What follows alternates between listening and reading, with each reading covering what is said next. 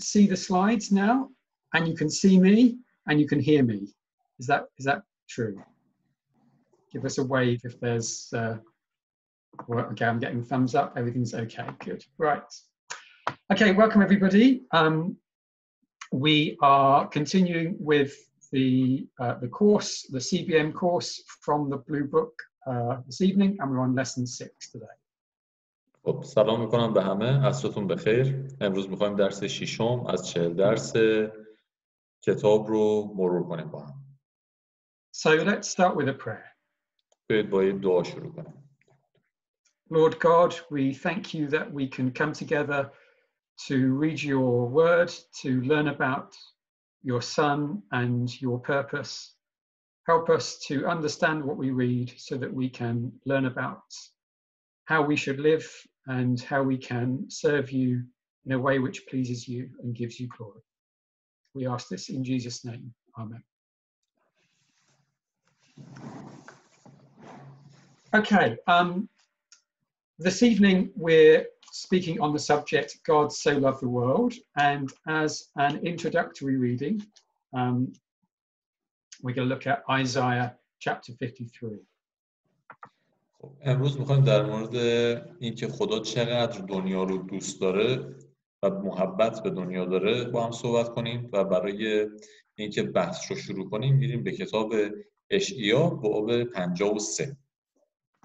Okay, so I'm going to read this in English, and then Miss Egg, if you can read it in Farsi, that would be great. Please. اول ریچارد به انگلیسی میخونه برادرمون و من بعدش فارسی براتون مرور میکنم. Isaiah 53. Who has believed our reports, and to whom has the arm of the Lord been revealed? That he shall grow up before him as a tender plant, and as a root out of dry ground.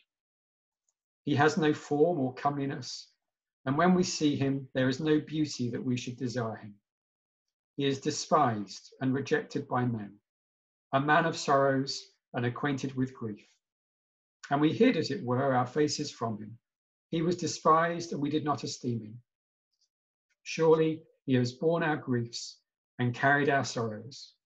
Yet we esteemed him stricken, smitten by God, and afflicted. But he was wounded for our transgressions. He was bruised for our iniquities. The chastisement for our peace was upon him, and by his stripes we are healed. All we like sheep have gone astray. We have turned every one to his own way, and the Lord has laid on him the iniquity of us all. He was oppressed, and he was afflicted, yet he opened not his mouth. He was led as a lamb to the slaughter, and as a sheep before its shearers is silent, so he opened not his mouth. He was taken from prison and from judgment, and who shall declare his generation? For he was cut off from the land of the living. For the transgressions of my people he was stricken. And they made his grave with the wicked, but with the rich at his death, because he had done no violence, nor was any deceit in his mouth. Yet it pleased the Lord to bruise him. He has put him to grief. When you make his soul an offering for sin, he shall see his seed, he shall prolong his days, and the pleasure of the Lord shall prosper in his hand. He shall see the labor of his soul and be satisfied.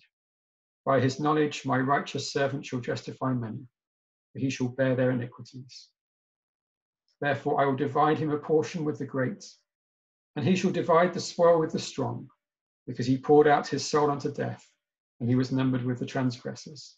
And he bore the sin of many, and made intercession for the transgressors. از کتاب اشعیا باب 53 رو براتون میخونم. چه کسی پیام ما رو باور کرده و با زوی خداوند بر که مکشوف گشته است، زیرا در حضور وی چون نهال و همچون ریشه‌ای در زمین خشک خواهد روید. او را نه شکل و شمایلی است که بر او بنگریم و نه ظاهری که مشتاق او باشیم. خوار و مردود نزد آدمیان، مرد دردآشنا و رنجیده، چون کسی که روی از او برگرداندند خوار گشت و به حساب نیاوردیم.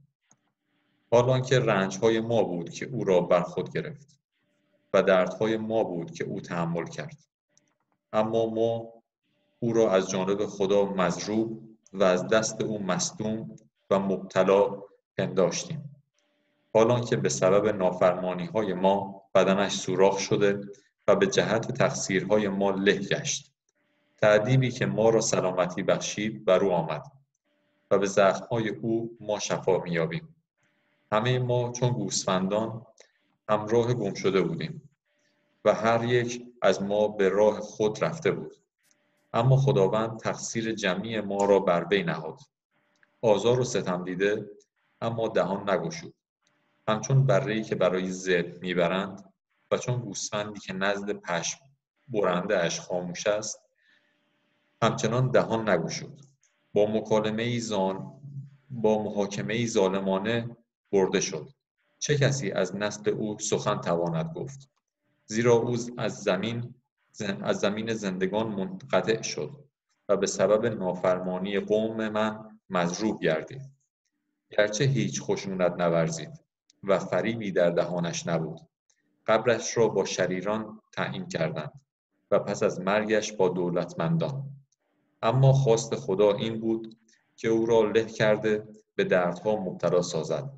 چون جان خود را قربانی ساخت، نسل خود را خواهد دید و عمرش دراز خواهد شد و اراده خداوند به دست وی به انجام خواهد رسید.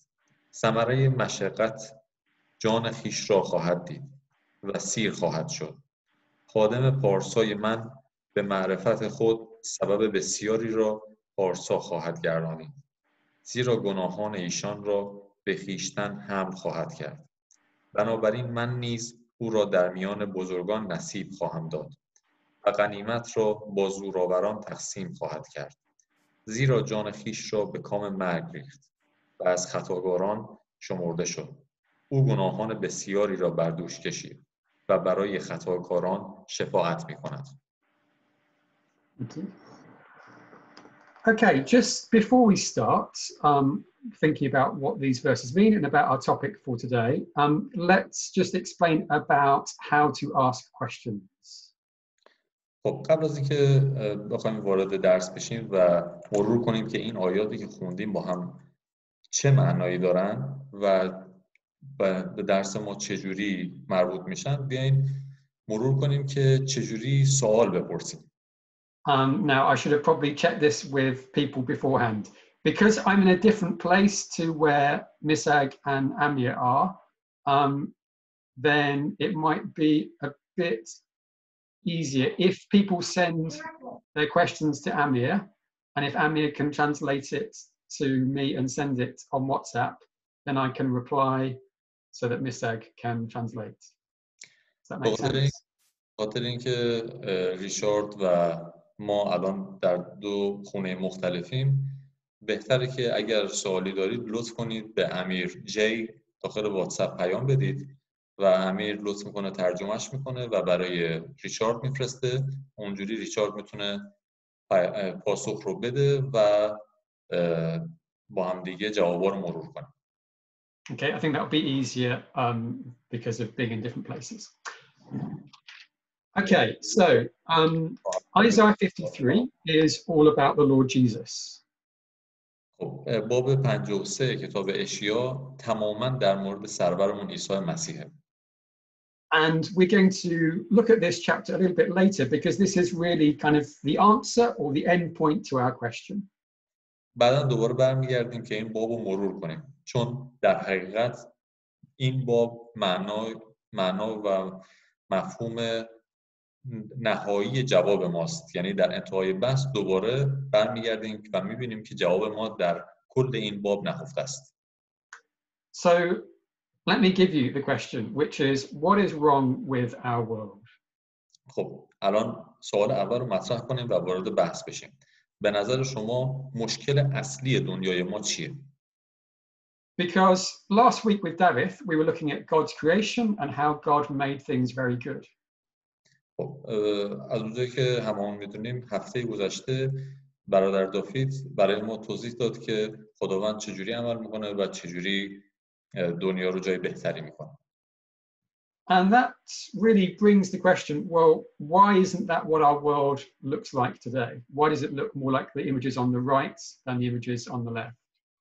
خب حالا در این سوال پیش میاد که خب اگه اینجوریه پس چرا دنیای ما الان این شکلیه؟ عکسی که در سمت راست می‌بینیم و عکسی که وسط می‌بینیم، چرا دنیای واقعی ما الان به این صورته؟ Because instead of a beautiful, very good world, we see a world which is marred by poverty and pollution and disease. به خاطر اینکه به جای اون تصویری که از یه دنیای خوب ما در ذهنمون داریم، دنیای ما پر از فقر و اختلاف طبقاتی و خشونت و همه چیزای بدیه که ما در زندگی روزمره‌مون می‌بینیم. And I know in the questions last week, then people were asking about why does God allow suffering? Why does God allow the poor to suffer particularly? هممون می‌دونیم که هفته گذشته این سوال مطرح شد که خداوند چرا اجازه میده تمام این درد و رنج‌ها در دنیای ما وجود داشته باشن؟ Now that's a big question, but part of the answer that we looked at last week was looking back at Genesis. به عنوان بخشی از جواب این سوال ما برمیگردیم نگاه می‌کنیم به باب 3 کتاب پیدایش. So that's what we're going to start today. Let's go back to Genesis chapter 2. خب بیایید از اینجا شروع کنیم. بیایید برگردیم باب 3 پیدایش رو با هم دیگه مرور کنیم. Because this helps us see what caused the transition from a very good world to a world which is marred by suffering. چون در این آیات به ما نشون داده میشه که چطور دنیای ما از یه دنیای زیبا و بی‌نقص به دنیایی که امروز می‌بینیم و پر از ناخوشایندی هاست تبدیل شده. Okay, this is the story of Adam and Eve. این در حقیقت همون داستان معروف آدم و حواست. And I'm sure most of us have looked at this before, so we're not going to go into it in a great deal of detail, but let's look at Genesis chapter 2, verses 16 and 17. خب بیایید برگردیم به باب 2 آفرینش آیات 16 و 17. This is what it says. And the Lord God commanded the man, saying, of every tree of the garden you may freely eat, but of the tree of the knowledge of good and evil you shall not eat, but in the day that you eat of it, you shall surely die. خداوند در آیات 16 و 17 باب 2 پیدایش میگه و یهوه خدا آدم را از امر کرده گفت تو میتوانی از هر یک از درختان باغ آزادانه بخوری اما از درخت شناخت نیک و بد زنهار نخوری زیرا روزی که از آن بخوری به یقین خواهی مرد. So first of all, we see that God is very generous. He gives them all of the trees to eat from, but there's one exception. می‌بینیم که خداوند خیلی بخشنده و مهربانه و تمام نعمت‌هایی که در باغ بهشت وجود داشته رو به آدم و حوا داده منهای این که برای یک درخت استثناء قائل شده. But there is a very simple command not to eat the fruit of one tree. و یک دستور خیلی خیلی ساده براشون گذاشته و ازشون خواسته که از میوه‌های اون درخت نخورن. And there was a consequence for eating it, and that was that they would die. و یک مجازات برای این نافرمانی گذاشته و بهشون گفته که اگر از درخت بخورن خواهند مرد. So Adam had a choice. He could either obey that law or he could disobey. آدم اختیار داشته، میتونسته کاملا فرمانبر باشه یا میتونسته از میوه اون درخت بخوره. And when we read chapter 3, we find that Adam disobeyed and he did eat that fruit of the tree. در باب 3 میبینیم که آدم نافرمانی میکنه، سرپیچی میکنه از فرمان و از میوه اون درخت میخوره. Okay, let's read then Genesis chapter 3 and verses 17 to 19. بیایید بریم به باب 3 پیدایش آیات 17 تا 19. This is what God says to Adam after he has sinned. اینها سخنانی هستند که خداوند موقعی که متوجه شد که آدم نافرمانی کرده، از فرمانش سرپیچی کرده، داره خطاب به آدم میگه.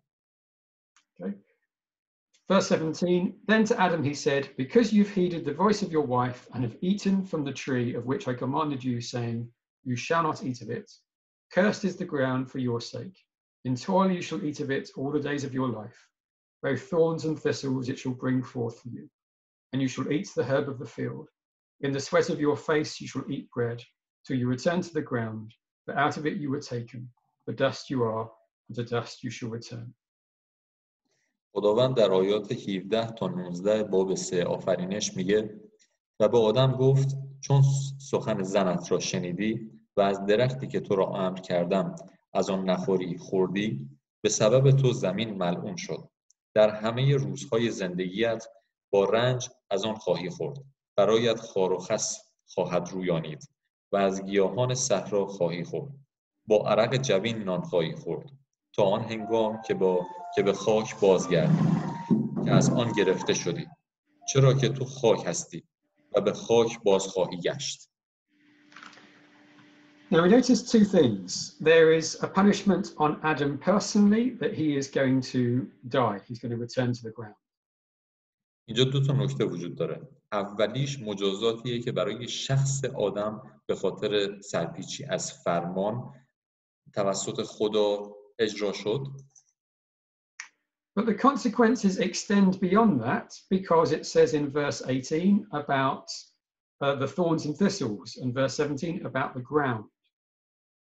اما نتیجه این گناه برای بقیه نسل آدم هم تعمیم داده شد. اونجوری که در آیه 17 میخونیم به سبب تو زمین ملعون شد. So in addition to the consequences for Adam personally, then there's a permanent change in the natural world. و می‌بینیم که به خاطر گناهی که آدم مرتکب شد، این مجازات برای همه زمین هم تعمیم داده شد. And that's part of the explanation for why we see the world as it is today. This is the fallen world which has resulted from Adam's sin. و این قسمتی از پاسخ به این سواله که چرا دنیای ما امروز این شکلیه. Now, that has consequences for us because of the world we live in, but also because of our nature. این شرایط کنونی دنیا بخشی از نتیجه گناه آدمه برای ما به عنوان ساکنین زمین و از جهت دیگه به خاطر اینکه از نسل آدم هستیم. We can see this when we follow through the story of Genesis. ما میتونیم این قضیه رو موقعی که ادامه کتاب آفرینش رو میخونیم بیشتر متوجه بشیم. So come to chapter 5 to find about Adam's family. خب بریم به باب 5 آفرینش کتاب پیدایش تا بیشتر در مورد خانواده آدم بخونیم. Okay, in verse 1 it says that God created man in the likeness of God. در باب 1 میخونیم که این است کتاب تاریخچه نسل آدم. But in verse 3 it says that Adam begot a son in his own likeness. ولی در آیه 3 میخونیم که آدم پسری شبیه خود و به صورت خیش آورد.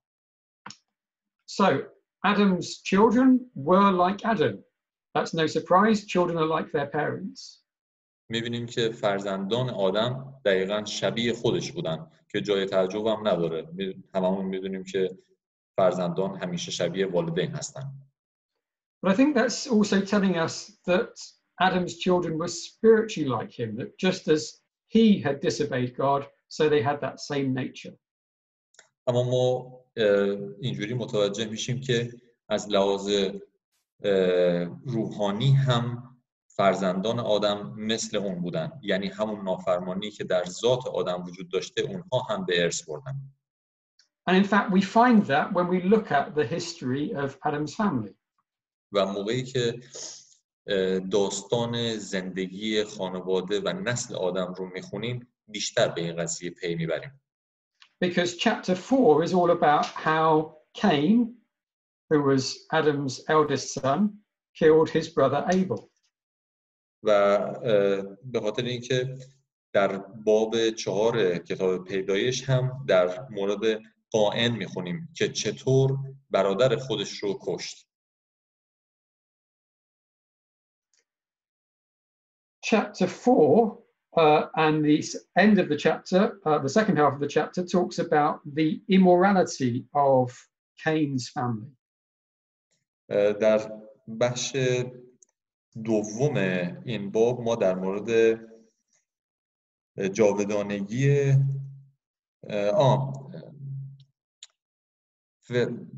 نافرمانی قائن پسر آدم میخونیم.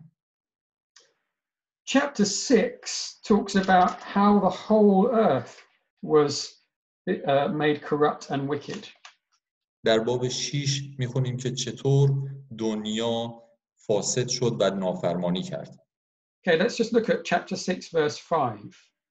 یه نگاهی بکنیم به باب 6 آیه 5. Then the Lord saw that the wickedness of man was great in the earth, and that every intent of the thoughts of his heart was only evil continually.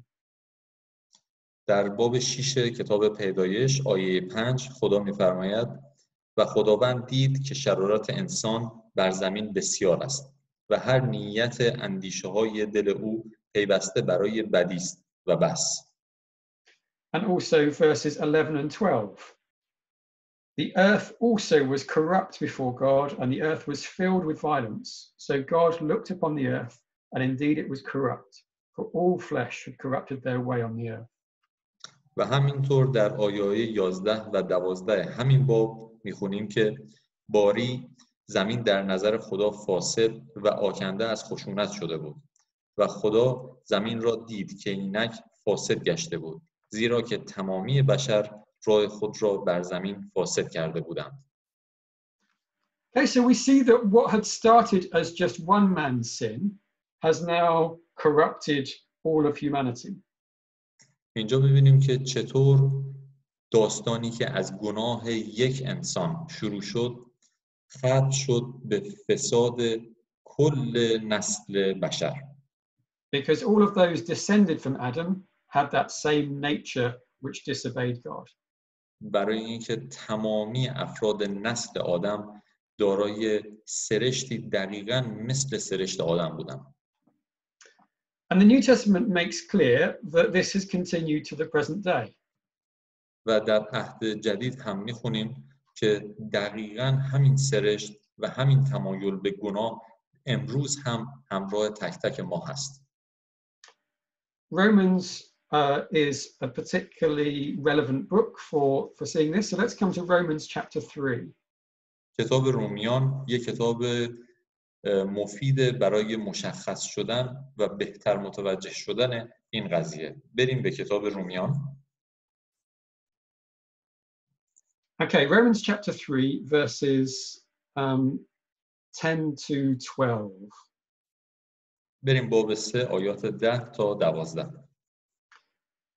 And here Paul is quoting from lots of verses in the Old Testament to explain how everyone has sinned.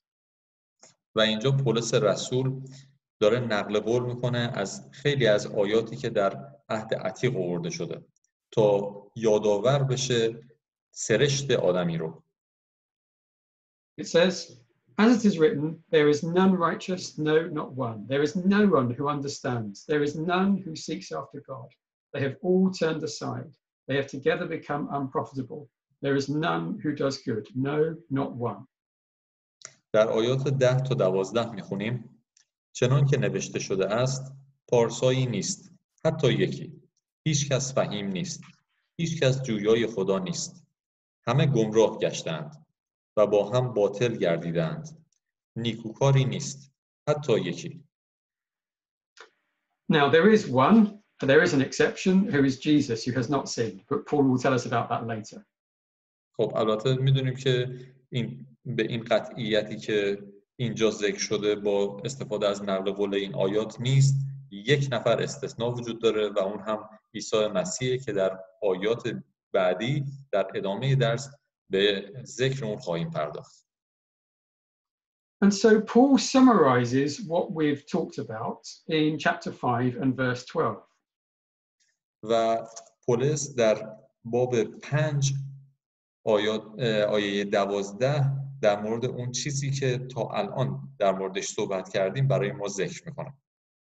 And he says there, therefore, just as through one man, he means Adam, sin entered the world and death through sin, and thus death spread to all men because all sinned. در آیه 12 از باب 5 کتاب رومیان میخونیم پس همان گونه که گناه به واسطه یک انسان وارد جهان شد و به واسطه یک گناه مرگ آمد و بدین سان مرگ دامنگیر همه آدمیان گردید از آنجا که همه گناه کردند. And so death exists in the world for two reasons. One is because we share Adam's nature. The second is because we personally deserve punishment for our sins. خب مرگ به خاطر دو دلیل در دنیای ما وجود داره. اول به خاطر مجازاتی که برای گناه آدم تعیین شد. دوم به خاطر اینکه ما به خاطر گناهوار بودن سرشت خودمون هم مستحق مجازات هستیم که مجازات گناه میدونیم مرگه. Now this is a concept that sometimes people struggle with. I think probably when people come to hear about Christianity, they fall into one of two groups. خب این یه مفهومیه که اغلب مردم بهش برمیخورن. موقعی که به سمت مسیحیت میان به صورت کلی به دو دسته تقسیم میشن. Some people come with a very strong awareness that they are sinners and that they have failed and that they need God's mercy. دسته اول با آگاهی کامل به سمت مسیحیت میان. با علم کامل به این که گناهکار هستن و به واسطه خودشون کارهای خودشون نمیتونن نجات پیدا کنن و نیازمند لطف خداوند هستن. Other people, I think, come to Christianity thinking that basically they are a good person. Yes, they make small mistakes, but generally they're not particularly sinful. و دسته دوم با این دید میان به سمت مسیحیت که آدمای خوبی هستن ولی خب یه سری اشتباهات کوچیک و خطاهای کوچیک هم در زندگیشون میکنن. And so part of accepting the gospel is to realize how serious sin is. اما قسمتی از پیام کتاب مقدس و قسمتی از اعتقادات مسیحیت به این برمیگرده که ما متوجه بشیم چقدر گناه جدیه. If we think about Adam, then in itself, eating a piece of fruit might not seem like it was very important. اگر برگردیم و به داستان اولین گناه که آدم مرتکب شد نگاه بکنیم متوجه میشیم که ممکنه به این قضیه برسیم که مگه چقدر خوردن یک میوه میتونه تبعات جدی داشته باشه، چقدر میتونه گناه بزرگی باشه. But it was serious because it was direct disobedience towards God. اما برخلاف اون چیزی که ما در ذهن داریم خیلی هم گناه جدیه به خاطر اینکه به صورت خیلی واضح داره نافرمانی خدا رو نشون میده. نافرمانی از دستور خدا رو نشون میده. And so that's the same with us. We might not have murdered anybody, we might not have stolen anything, but we have all disobeyed God in some way. در مورد تمام ماها هم دقیقاً به همین شکله. ممکنه ما مرتکب قتل نشده باشیم اما هممون میدونیم که از فرمان خدا به نحوی سرپیچی کردیم. The verses we read in Isaiah said, "We like sheep have gone astray, each one to his own way." در کتاب اشعیا باب 53 آیه 6 میخونیم که همه ما چون گوسفندان گمراه شده بودیم و هر یک از ما به راه خود رفته بود اما خداوند تقصیر جمعی ما را بر وی نهاد. And this idea of sheep is quite a powerful picture, I think, because we know what sheep are like in the natural world. و این آیه میتونه یه تصویر ذهنی خیلی خوبی به ما بده، به خاطر اینکه همه ما میدونیم که گوسفندان به چه شکل هستند. They have a tendency just to wander off without thinking where they're going. اونا معمولاً هممون میدونیم که فقط تمایل دارن به اینکه برن بدون اینکه بدونن دقیقاً کجا دارن میرن. They have a tendency to follow the flock, to follow the crowd, and sometimes will follow to destruction.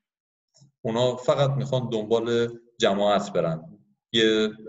هر جا گله‌ای دیدن دنبال اون برن. حتی اگه اون جماعت رو به یه دره به سمت نابودی بره. And Isaiah's point is that we're all the same. و در کتاب اشعیا داره به ما میگه که ما هم متاسفانه دقیقاً همین جور رفتار میکنیم. Now, even if we think that we are not particularly sinful, then the Bible reminds us that our heart is sick and deceitful. حالا حتی اگه ما پیش خودمون فکر بکنیم که خیلی هم گناهکار نیستیم، یعنی گناهان خیلی بزرگی نمی کنیم، اما در کتاب ارمیا باب 17 آیه 9 داره برای ما یادآور میشه که قلب ما فاسده و تمایل به گناه داره. Okay, let's just come to Jeremiah chapter 17. بریم به کتاب ارمیا باب 17.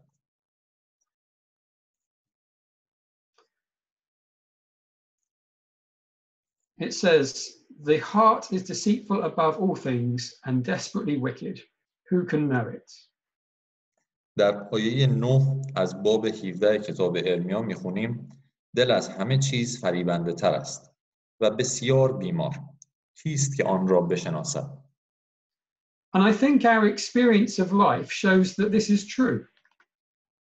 فکر میکنم که همه ما قبول داریم که بر اساس تجربه‌ای که از زندگیش کسب کردیم هممون میدونیم که این آیه کاملا درسته. As we get older, we see that even our own motivations to do good are sometimes sinful or bad motivations. هممون میدونیم که همینجوری که زندگی میکنیم و پیش میریم هرچند نیت ما خوب باشه و تمایل به خوبی ها داشته باشیم باز هم میل به گناه در تمام ما وجود داره. We deceive ourselves to think that we're doing the right thing, and then on reflection and thinking about what scripture says, we realize that our heart was sick. هرچند ما میخوایم خودمون رو به نحوی متقاعد کنیم که کاری که میکنیم درسته، اما در نهایت میبینیم که تمایلات درونی ما رو به سمت گناه همیشه متمایل میکنن. Now, this situation continues even when we accept God and follow Jesus. این موقعیت، این تمایل به گناه همچنان وقتی ما پیام خدا را قبول میکنیم و عیسی رو در دل خودمون بهش ایمان میاریم همچنان ادامه داره. Let's come back to Romans chapter 7 this time. بیاییم برگردیم به کتاب رومیان دوباره. این دفعه باب 7. This is Paul speaking about his life as a believer. اینجا پولس رسول داره در مورد زندگی خودش به عنوان یک ایماندار صحبت میکنه.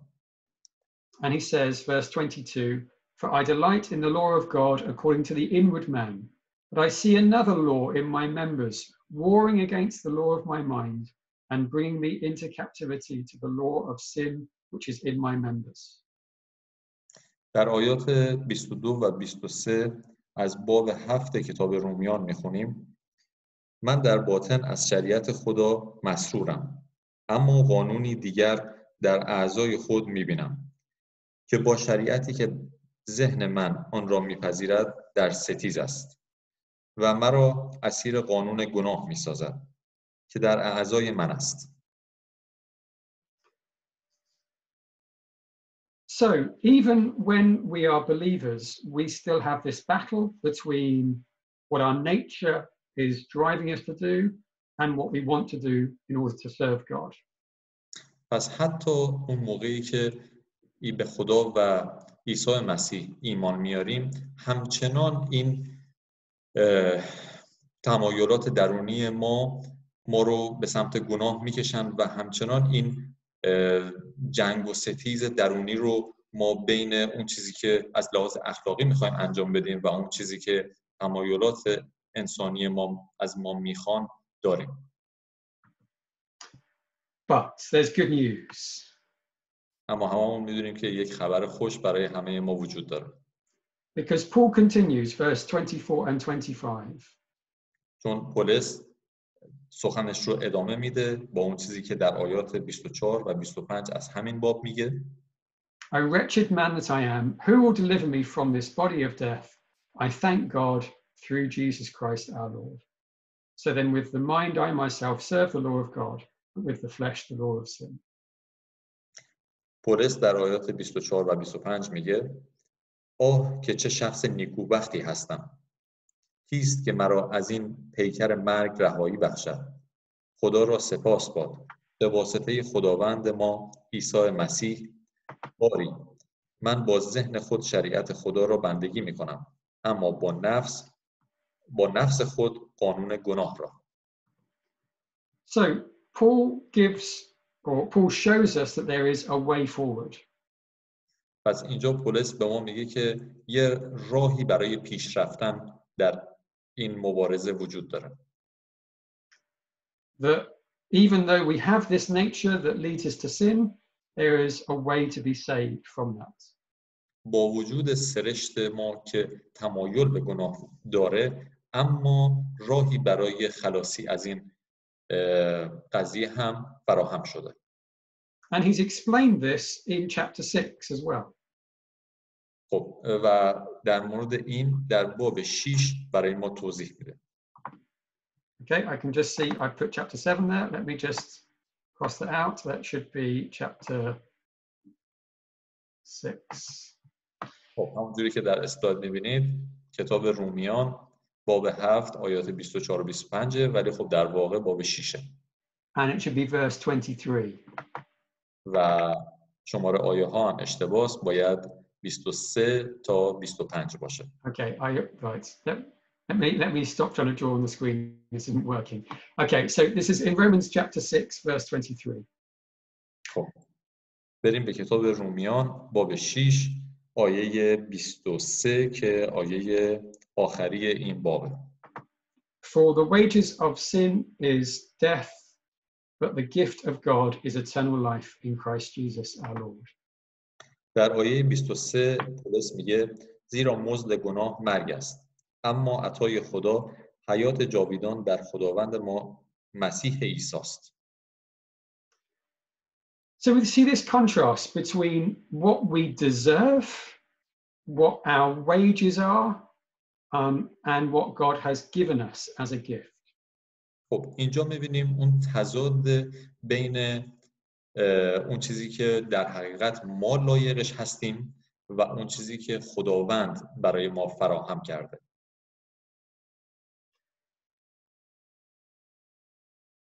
We deserve death because we're sinners. ما لایق مرگ هستیم چون گناهکاریم. But through Jesus, God gives us the gift of eternal life. اما به واسطه سرورمون عیسی مسیح خداوند امکان بخشش و زندگی ابدی رو برای ما فراهم کرده. Okay, and elsewhere in the Bible, this is talked about as grace. جای دیگه‌ای در کتاب مقدس در مورد لطف و جلال خداوند نوشته شده. Okay, the words grace and the word gift are related. اونجایی که کلمه شکوه و جلال خداوند و کلمه هدیه با همدیگه با تقارب معنایی آورده شدن. So God's grace is about the gift of forgiveness and the gift of life. شکوه خداوند به معنای هدیه‌ای برای بخشیده شدن و هدیه‌ای برای زندگی ابدی آورده شده. Let's come to Ephesians chapter 2 to read more about this. بیایید بریم به کتاب افسوسیان باب 2 تا در این مورد بیشتر بخونیم. Okay, Ephesians chapter 2 verses 8 and 9. For by grace you have been saved through faith, and that not of yourselves. It is the gift of God, not of works, lest anyone should boast.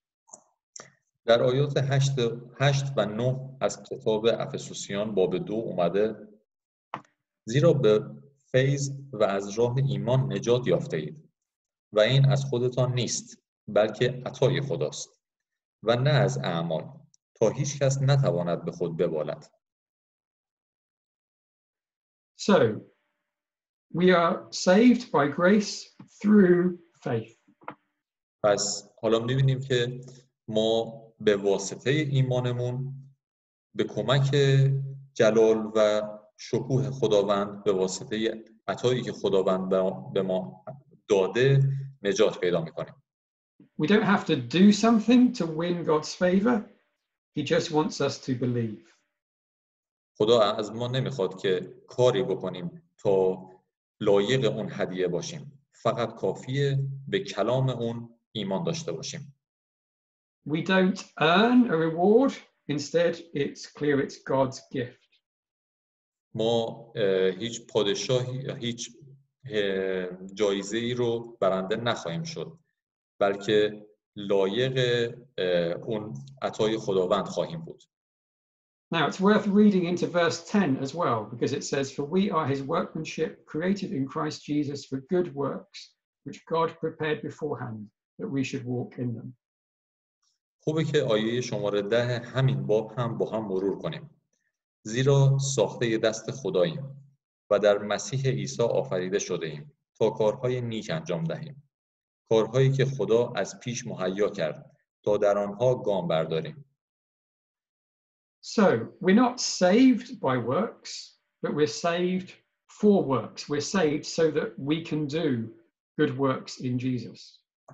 پس متوجه میشیم که ما به واسطه کارهای خودمون نیست که نجات پیدا میکنیم، بلکه خداوند نجات رو برای ما فراهم کرده تا کارهای خوب رو انجام بدیم. And how does this come about? Well, as it keeps saying, this is in Jesus Christ. This is in Christ Jesus. و این نجات چطور فراهم میشه؟ این نجات به گفته خداوند از طریق قربانی شدن عیسی مسیح فراهم میشه. So that takes us back to the reading that we started with. بیایید برگردیم به آیاتی که بحثمون رو از اونجا شروع کردیم. Okay, let's go back to Isaiah 53 and look at a few of the verses again. بیایید برگردیم به کتاب اشعیا باب 53 تا دوباره یه سری از آیات رو با هم دیگه مرور کنیم.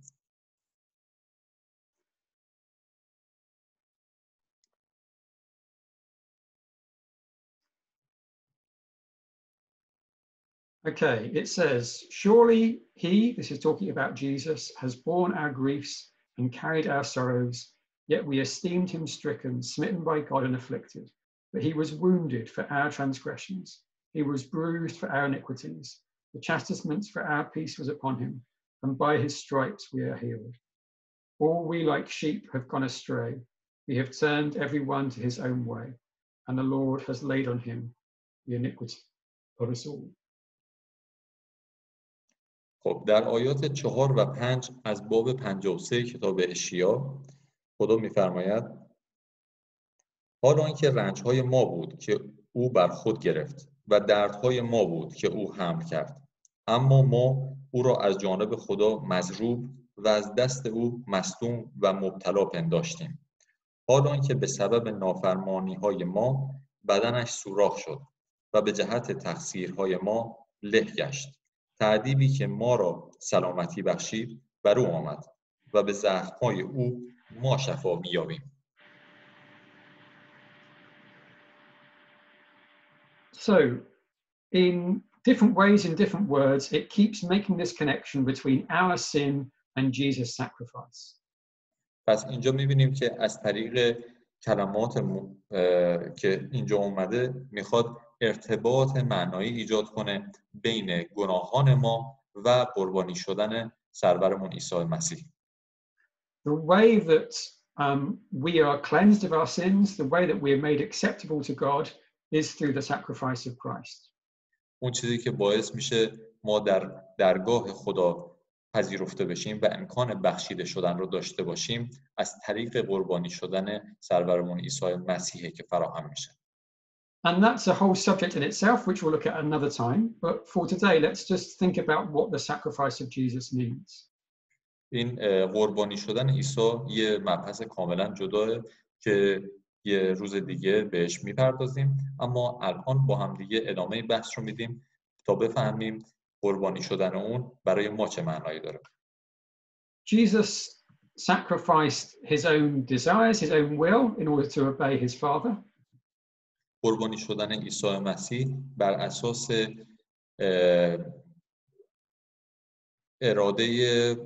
اراده و خواست کامل عیسی مسیح برای فرمانبرداری از کلام خدا انجام شد. And also he sacrificed his life by dying for us on the cross.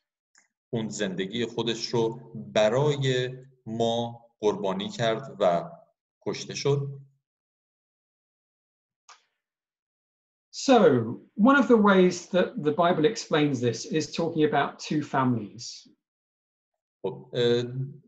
یکی از راه‌هایی که کتاب مقدس این قضیه رو برای ما توضیح میده الان با هم مرور می‌کنیم. We haven't got any passages on the screen, but you can find this in Romans chapter 5 and 6. شماره‌های رو در روی صفحه نمی‌بینید، ولی در کتاب رومیان باب 5 و 6 این مفاهیم آورده شده. And also in 1 Corinthians 15 and other passages in the New Testament. همچنین در کتاب اول قرنتیان باب 15 و در جاهای دیگه از کتب عهد جدید. So we start off in the family of Adam. اینجا می‌بینیم که ابتدای نسل بشر از آدم شروع میشه، کسی که اولین گناه رو مرتکب شد. Because we are descended from him and because we sin like him, then we are part of his family and therefore we will suffer death. به خاطر اینکه همه ما از نسل آدم هستیم و سرشتی مشابه سرشت آدم داریم، هممون گناهکاریم و هممون لایق مرگ. If we do nothing, then our fate is death forever. اگر هیچ کاری برای تصحیح این قضیه انجام ندیم، هممون خواهیم مرد. But God gives a way of escape. اما خداوند یک راه برای گریز از مرگ ابدی برای ما فراهم کرده. We can associate ourselves with the death of Christ by dying in baptism. ما میتونیم در مرگ عیسی مسیح و در قربانی شدنش به واسطه مرگ در غسل تعمید شریک بشیم. And by doing so, we join the family of Jesus. و به این واسطه میتونیم به خانواده عیسی مسیح بپیوندیم. Now, Jesus did not sin, and so the family of Jesus also tried to avoid sinning. از اونجایی که سرور اون عیسی مسیح گناهی مرتکب نشد، اعضای خانواده عیسی مسیح هم تلاش خودشون رو میکنن تا گناهی مرتکب نشن. But if we sin and ask for God's forgiveness, then we can be forgiven. اما اگر مایی که اعضای خانواده خداوند هستیم مرتکب گناه بشیم، میتونیم توبه کنیم و امید این رو داشته باشیم که بخشیده بشیم. Now, we will still die just like Jesus died. و البته همه ما خواهیم مرد همون جوری که یک بار عیسی مرد. But crucially, just like Jesus was raised from the dead to live forever, so will we be. اما خوشبختانه همونطور که عیسی از مرگ برخاست، ما هم به واسطه ایمان به اون از مرگ برخواهیم خاست. And so this explains God's plan of salvation. و این توضیحیه برای نقشه‌ای که خداوند برای نجات نسل آدم فراهم کرده. How we move from the family of Adam to the family of Christ. پس ما باید از نسل آدم جدا بشیم و به خانواده عیسی مسیح بپیوندیم.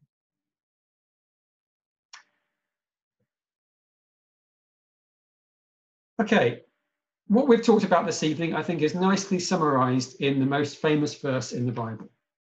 اون چیزی که امروز با هم دیگه مرور کردیم خیلی زیبا خلاصه در کتاب یوحنا آورده شده. It says, God so loved the world that he gave his only begotten son, that whoever believes in him should not perish, but have everlasting life. در کتاب یوحنا باب 3 آیه 16 خدا می‌فرماید زیرا خدا جهان را آنقدر محبت کرد که پسر یگانه خود را داد تا هر که به او ایمان آورد هلاک نگردد بلکه حیات جاودان یابد. So let's just break this down into its separate parts. پس این آیه اون بحث امروز رو به چند قسمت تقسیم بندی می‌کنم. The problem that we identified at the beginning is that we all perish, we all die. اون چیزی که در ابتدای بحث امروز متوجه شدیم اینه که ما هممون خواهیم مرد. And so we're looking for a way to avoid that, to not perish. و هممون دنبال راهی میگردیم که از این قضیه پیشگیری کنیم، یعنی هلاک نشیم. How does that happen? It happens because of what God does. و این قضیه چطور امکان پذیره؟ به واسطه اون کاری که خداوند برای ما انجام داده. God gives a gift. خداوند یک هدیه به تمامی ما داده. And the gift is his son, Jesus. اون هدیه چیزی نبوده بجز پسرش. And through Jesus, instead of perishing, then we can have everlasting life. و به واسطه پسر خدا عیسی مسیح به جای اینکه هلاک بشیم میتونیم زندگی ابدی داشته باشیم. God has given Jesus and we associate ourselves, we connect ourselves to that by believing in him. خداوند پسر خودش رو داد و ما به واسطه ایمان به پسرش از طریق پسرش میتونیم زندگی ابدی داشته باشیم. Okay, so to summarize what we've talked about today. برای اینکه خلاصه کنیم چیزهایی رو که امروز با هم دیگه مرور کردیم. We've seen that the root cause of the world's trouble is sin. متوجه شدیم که ریشه تمام مشکلات دنیای امروز گناهه.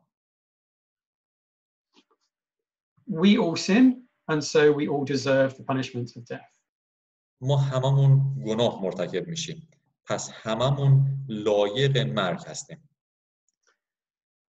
However, God has provided a way for us to be forgiven and for us to be saved from everlasting death. ولی با این وجود خداوند برای ما راهی فراهم کرده تا بتونیم از این مرگ خلاص بشیم، از مجازات گناهمون خلاص بشیم و زندگی ابدی داشته باشیم.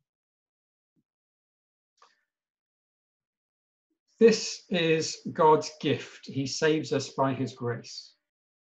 و این راه نجات به واسطه فیض خداوند فراهم شده که هدیه نجات رو برای ما فراهم کرده. And the gift of salvation comes through Jesus' sacrifice.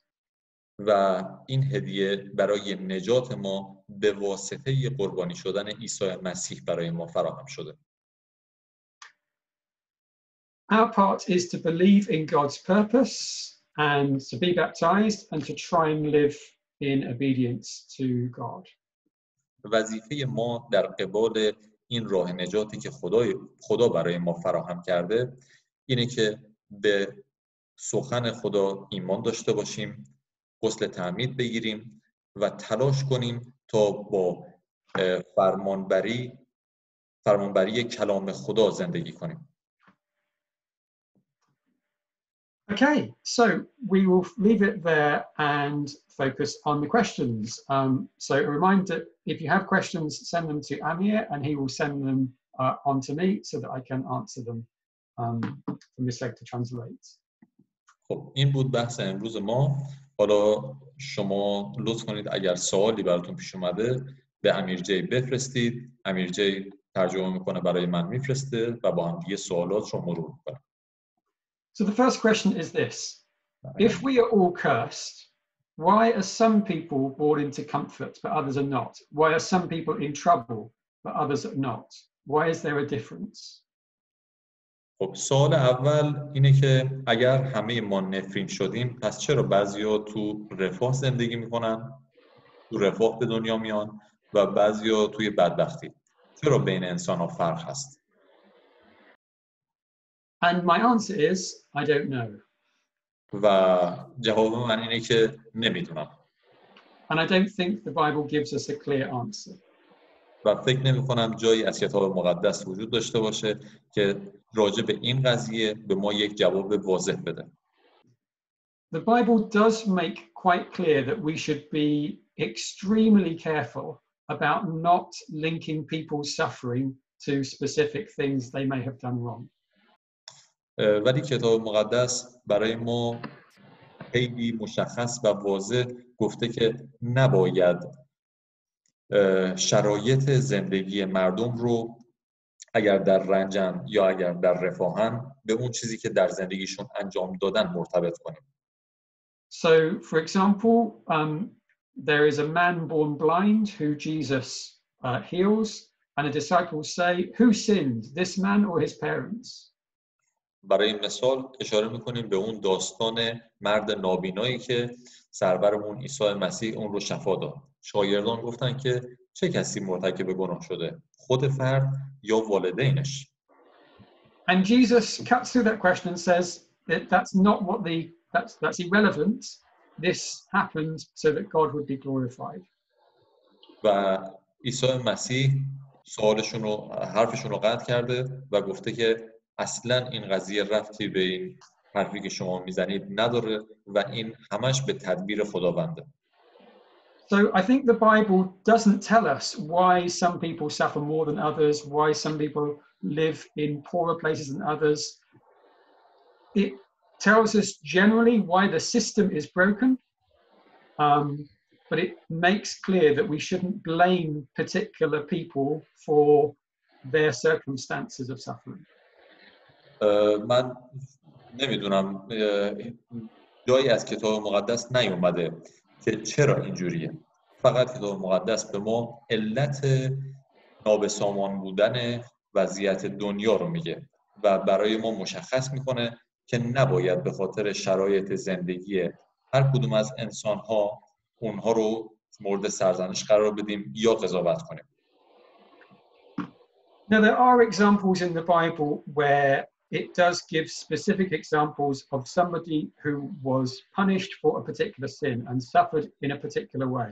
But unless God has revealed that in a particular circumstance, we don't really know why certain people suffer and others don't. جاهایی در کتاب مقدس آورده شده که خداوند به واسطه گناهانی که یک شخص خاص مرتکب شده اون رو مجازات کرده و اون شخص زجر کشیده. اما در مورد اینکه چرا عامه مردم به صورت کلی در رنج زندگی میکنن چیزی آورده نشده. I think it's important to remember that ultimately, even people who seem to have an easy life will die ultimately. What God is promising is everybody has a chance to be freed from that. و اون چیزی که میتونیم به قطعیت بگیم اینه که خداوند در کتاب مقدس گفته که تمام افراد، حتی اونایی که در رفاه زندگی میکنن، در نهایت خواهند برد. اما به واسطه فیض خداوند راهی برای رهایی از این مرگ ابدی فراهم شده. Okay, the second question we have is this. In Romans chapter 7 and also 1 Corinthians chapter 8, the word Lord is translated God in Farsi. Is there any Farsi Bible which is acceptable with our Christadelphian beliefs? خب سوال بعدی اینه که در رومیان باب 7 آیه 25 نوشته خدا را سپاس باد به واسطه خداوند ما عیسی مسیح. Okay, so sorry. ترجمه یونانی سرور هست این چیزی که به عنوان خداوند آورده شده و اینجا نوشته اشتباه نوشته شده دقیقاً مثل همون ترجمه اصلا کلمه خداوند درست نیست. آیا کتابی هست که درست ترجمه شده باشه و با عقیده ما کریستادلفیان ها جور در بیاد یا نه؟ Okay, so I think this centers round the two words in Farsi, khoda and khodavand.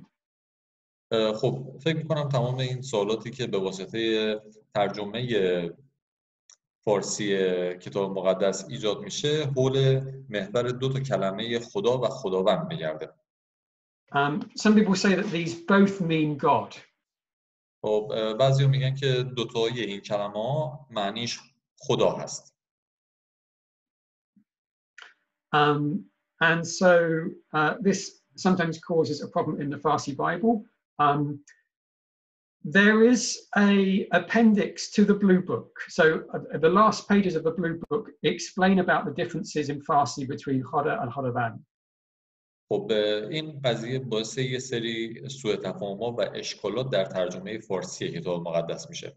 اما برای معنی این دوتا کلمه یه ارجاع وجود داره به پایان کتاب 40 درس که به ما میگه که بین این دوتا معنی این دوتا کلمه خدا و خداوند تفاوت معنایی وجود داره. Okay, so I will try and post that to WhatsApp later because obviously I'm not a Farsi speaker, so I can't really explain it.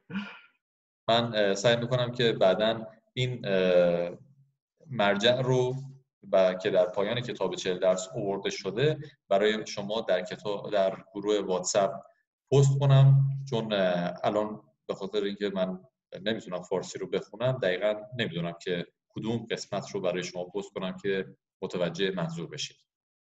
But coming to the question, it says that because of this problem with the word, is there any Farsi Bible which is acceptable with our beliefs?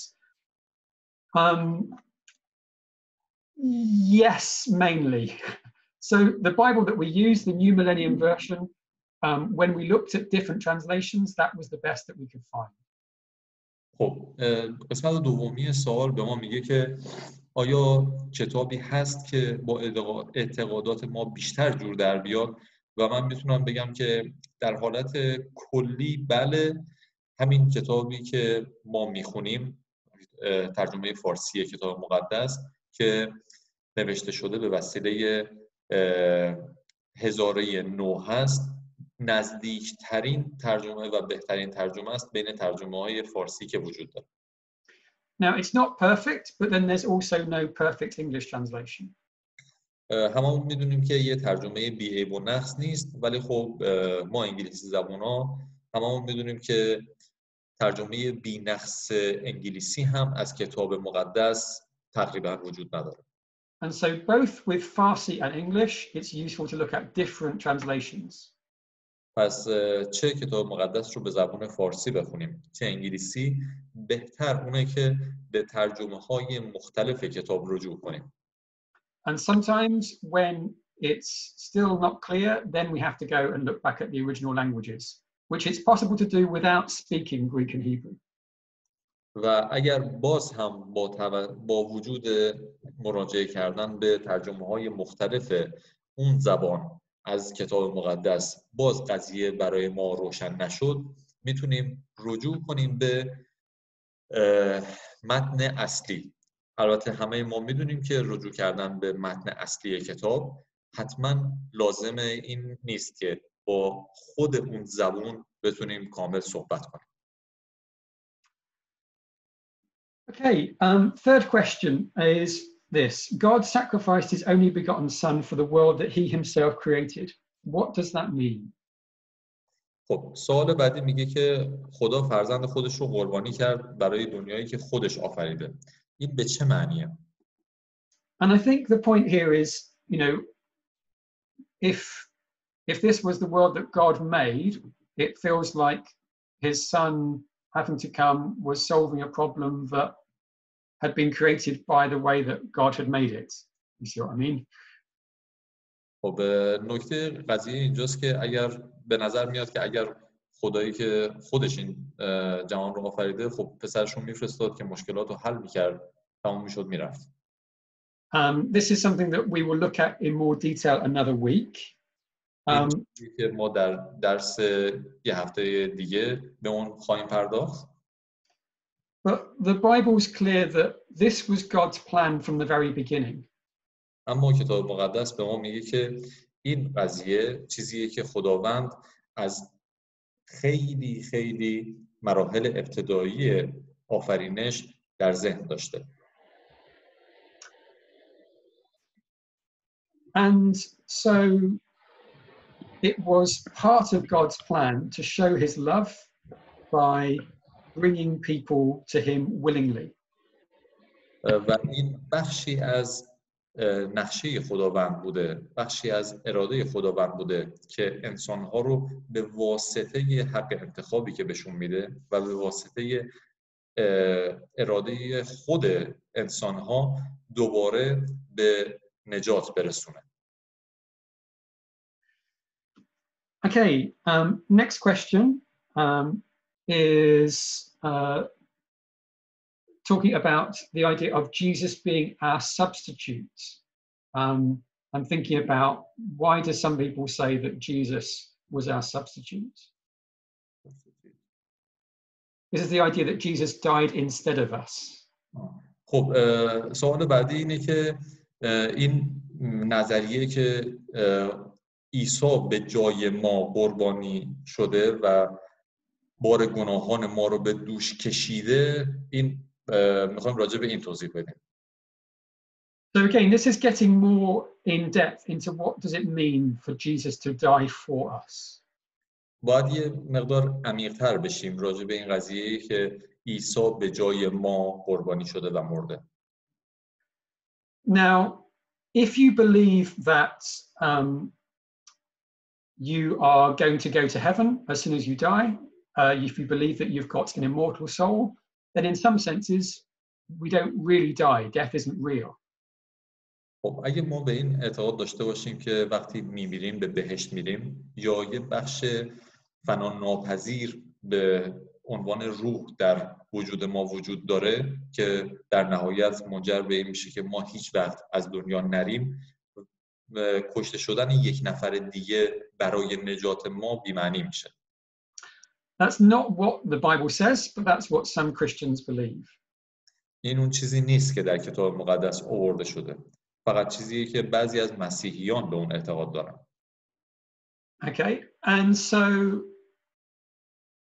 in order for that to happen, some people talk about Jesus being our substitute, that Jesus died so that we don't have to, that he's taken away that punishment of death. برای این قضیه بعضی از افراد میگن که معتقدن به این که عیسی جایگزین ما بوده تا جون خودش رو فدا کنه تا ما نمیریم. Now I think a more accurate way of talking about it is to see Jesus as our representative. خب اگه بخوایم این قضیه رو بهتر بیان کنیم و به روش صحیح‌تری بیان کنیم، اینه که بگیم عیسی مسیح نماینده نسل بشره. Jesus didn't take away the fact that we still die. عیسی این حقیقت که ما هنوز موجودات فانی هستیم رو کاملا از میان نبرد. But he gave the opportunity that we can be raised to life like him. بلکه به واسطه کارش، به واسطه قربانی شدنش این امکان رو برای ما فراهم کرد تا بتونیم زندگی جاودان داشته باشیم. Okay, so his example was that he died, but then he rose again to life, and we will also die, but we can be raised to life like Jesus. پس مطابق همون چیزی که عیسی در زندگی خودش تجربه کرد که مرد و به واسطه گناه نکردنش و اطاعت کامل از خداوند دوباره به زندگی برگشت، این امکان هم برای ما فراهم شده تا بتونیم دوباره از مرگ زنده بشیم و زندگی جاویدان داشته باشیم. Okay, last question. I think we will have to make this the last one. So just, I'm going to summarize this one. These have come through to me on Zoom rather than on WhatsApp. This is a point about how part of the reason that we have suffering in the world is because of our selfishness, our desire to put ourselves first. And it makes the point that, you know, part of being a believer in Jesus means moving away from loving ourselves and focusing on ourselves and being selfish, and instead focusing on others. خب سوال بعدی راجع به اینه که هممون میدونیم اون چیزی که در دنیا، اون مصیبت‌هایی که ما در دنیا تجربه می‌کنیم به خاطر خودخواهی ماست. پس بخشی از ایمان به مسیح اینه که خودخواهی و خودمحوری خودمون رو کنار بذاریم و خودمون رو وقف فرمان خدا بکنیم. And so I think this is true, that part of what we see in the world of suffering is this continued desire of people to be selfish, to get what they want. بله، من هم موافقم. بخشی از علت تمام مصیبت‌هایی که در دنیای ما وجود داره اینه که ما خودخواه هستیم و می‌خوایم تمایلات خودمون رو همواره پاسخ بدیم و خودمون رو نسبت به بقیه ارجح می‌دونیم. And therefore, sometimes when we suffer, it actually makes us think more clearly about what God wants from us and what God, or you know, how we might have gone away from God and need to go back towards Him. و بعضی موقعا که به رنج و مفهوم رنج برمیخوریم دوباره به یاد فرمان خدا میافتیم و اون چیزی که خدا از ما خواسته. Okay, one last question, this is going to have to be the last one, is why are we made of dust? به عنوان سوال آخر به این پاسخ می‌خوایم با این سوال می‌خوایم پاسخ بدیم که چرا خداوند ما رو از خاک آفریده؟ So this is what it says in Genesis, doesn't it? That Adam was made from the dust of the ground and that he would return from the dust when he died. خب همونجوری که هممون می‌دونیم در کتاب پیدایش هم خدا به این امر اشاره کرده که آدم رو از خاک زمین آفریده و بعد از مرگ دوباره جسمش به خاک تبدیل میشه. And although the Bible doesn't give us a reason, I can think of two possible ideas. هرچند کتاب مقدس علت این قضیه رو به ما نمیگه، اما دو تا نظریه به ذهن من میرسه. One reason is from science, that actually our bodies are made of the materials in the dust. یک نظریه از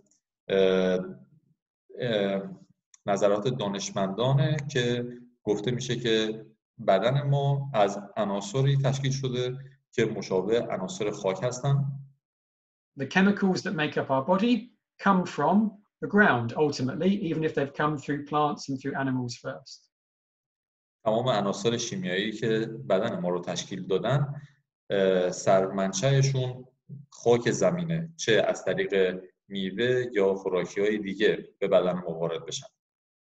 But the other reason, I think, is a spiritual reason, a symbolic reason. اما دلیل بعدی که میتونیم برای این قضیه بگیم دلیل روحانی و عرفانی این قضیه است. Because the Bible is making this contrast between heaven where God is and earth where people are. شاید کتاب مقدس می‌خواسته این قضیه رو برای ما روشن‌تر بکنه تا تضاد بین این قضیه که ما از زمین هستیم و خداوندی که در بهشت هست، تفاوت این قضیه بیشتر مشخص بشه. So it talks about the humans as being so earthly, so linked to the earth that we're made of the earth itself. و می‌خواسته این قضیه رو بیشتر مشخص بکنه، بیشتر واضح‌تر بکنه که ما نسل آدم متعلق به زمین هستیم و خواسته ها و سرشت ما زمینیه. And that shows a contrast between heaven, which is completely opposite to the earth. و این تضاد رو مشخص‌تر میکنه که خصوصیات ما رو با خصوصیات بهشتی ها که خداوند در بهشت ساکنه بیشتر متمایز میکنه. Okay, now those are the questions that I've had.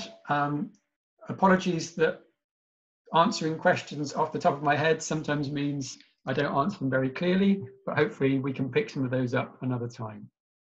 عذر میخوام اگه سوالای دیگه‌ای هم برای من فرستادید، ولی خب الان به واسطه زمان و به واسطه اینکه ممکنه نتونم خیلی دقیق بهشون پاسخ بدم، دیگه به بقیه سوال‌ها نمیپردازیم. Right, let's finish there for today. I don't know if there are any announcements. David, is there anything you want to announce about Friday's class? Well, there will be a class at 10:30 on Friday, but I'm not sure what the subject is yet. Okay. خب از برادر دافید پرسیدم راجع به کلاس جمعه که گفتن که کلاس خواهیم داشت، ولی خب هنوز موضوعش مشخص نیست. Okay, let's close in prayer. بیایید با یه دعا درس امروز رو تموم کنیم. Lord God, we thank you that we can read these things and learn about your great purpose with the earth. We thank you that you loved us so much that you gave your son. We thank you that he was willing to die, that he was willing to give up his life and to give up his own desires in order to serve you and obey you. Father, help us to do the same in our lives. Help us to love one another as he has loved us. Help us to follow his example and be obedient in the way that we live. And we pray that if it is your will, that through your grace you will save us from death, that you will save us from our sins, and that you will bring us into eternal life in your Son. We pray that that day may come soon when we join with our Lord Jesus in his kingdom. Amen.